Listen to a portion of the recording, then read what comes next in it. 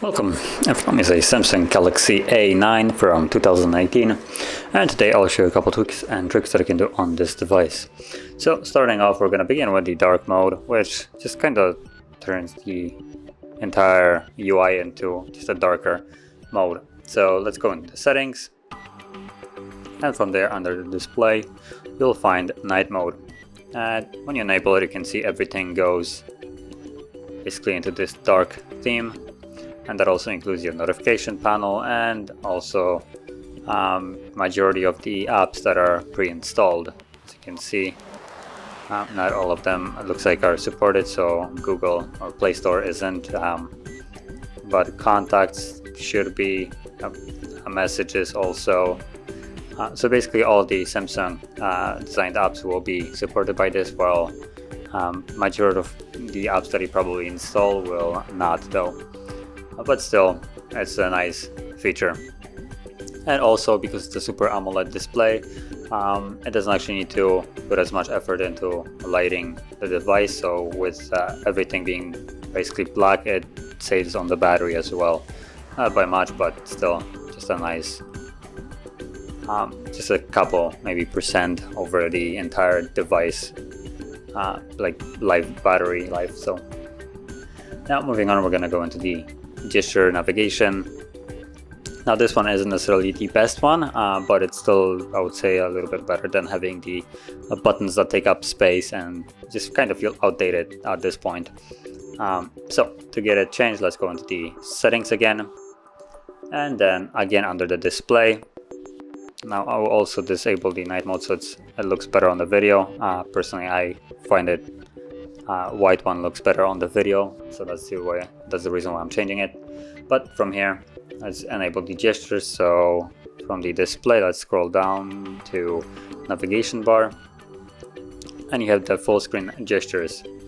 Now all it does really is removes the buttons like you have right here above and makes them into a sliding one. So still you slide from the side where you want to actually, whatever you want to perform. So if you want to go back, back was on the right side, so you swipe on the right side, as you can see right here, and it goes back.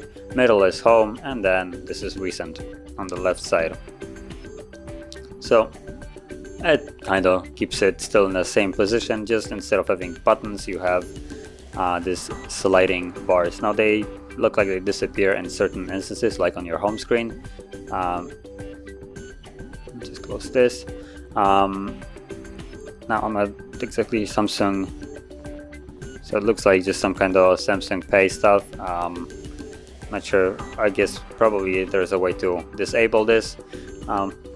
So that's kind of in a way right here, but I assume if you disable it, it won't be bothering.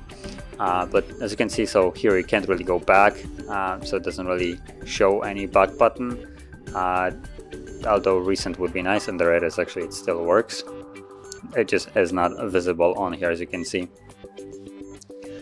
Okay, so moving on, we're going to go into the always on display, which you can enable again through the settings, and well, once more under the display.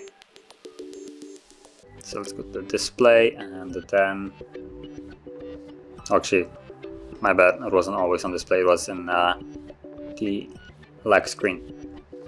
And in here it's gonna be always on display somewhere. There it is on the top. So you can check that on to enable it. And from here you can also set what it's showing. So you have home button and clock. You can have only clock, only home buttons. And then you have also additional things. So display mode, tap to show. So when the display is off completely, you can just tap on it once and it will turn on the ambient display. And show music information, that is basically only when you're playing some music. It will display, for instance, a song, and it will be, I believe you can actually change it from there. And yeah, so now if we lock the device, tap on it, and it brings up the always on display. So it looks like I can't really unlock it like that. So yeah, it's just a nice little thing that you can, for instance, use. I would say best use of it is at night when you're when you want to check what time it is. So you don't actually have to turn on the display, just tap on it and it does this super faint text and doesn't really blow your irises with just light. So just a nice one. Now moving on, we're going to go into the Popup View, which I would consider be a little bit better than the split screen. And what it allows you to do is just open up a window on your screen of specific application, and it works with every application, unlike the split screen. So number one, let's go into recent and pick any app that you want. And what you want to do is then tap on the icon, and you have the open and pop-up view. So you tap on that, and there we go. It opens up a small version of that window, which you can resize, move around, as you can see. I kind of want to grab it so I can resize it.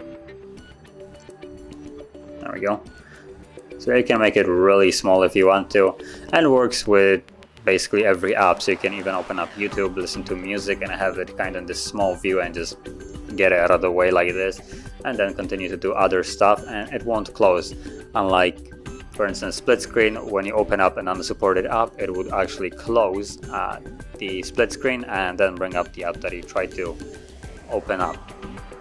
Now, unfortunately, if you go home and you're using YouTube, it will minimize it to this little app head, and like for instance Messenger says, and when it minimizes YouTube to this app head, it will pause the music. So to bypass this, if you want to have it open and play music and actually leave an app, what you want to do is just go back, and by going back it keeps the app open but closes the other one.